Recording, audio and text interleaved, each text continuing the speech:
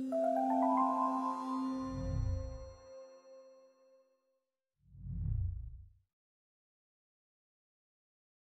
my name is Wouter. I'm the founder of DecisionVault, and in this video, I'll give a quick demonstration of our integration with PracticePanther and how you can create and update matters and contexts in PracticePanther from DecisionVault.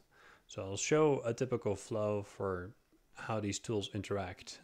So imagine the client has called in, and this is for a probate case.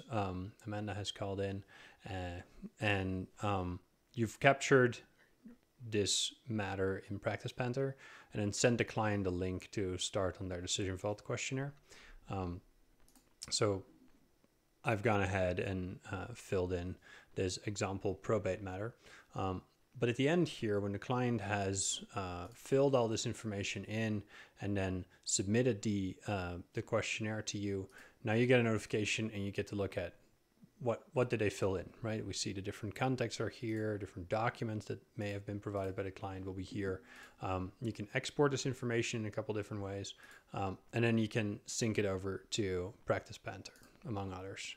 So let's do that now. Let's select PracticePanther, and DecisionVault gives you the option whether to create a new matter in PracticePanther or update an existing one.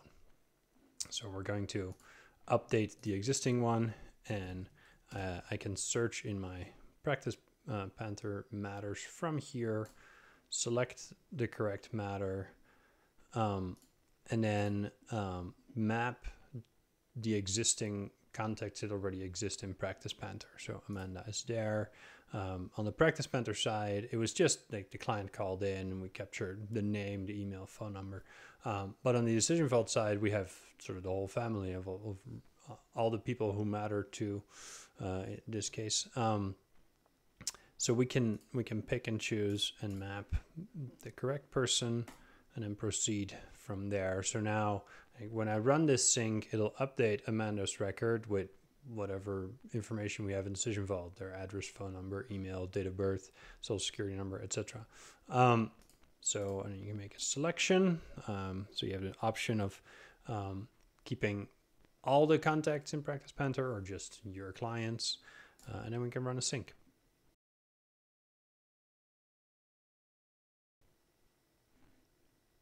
All right, and now when I jump over to PracticePanther, we'll see that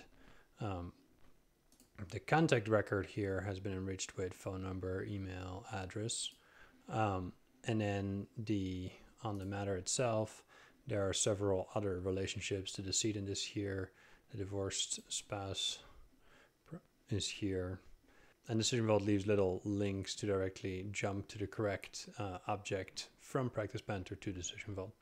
So that's how our integration with PracticePanther works. If you want to learn more about DecisionVault, we run weekly webinars, either live or on demand, that you can register for from our website. Hope to see you soon.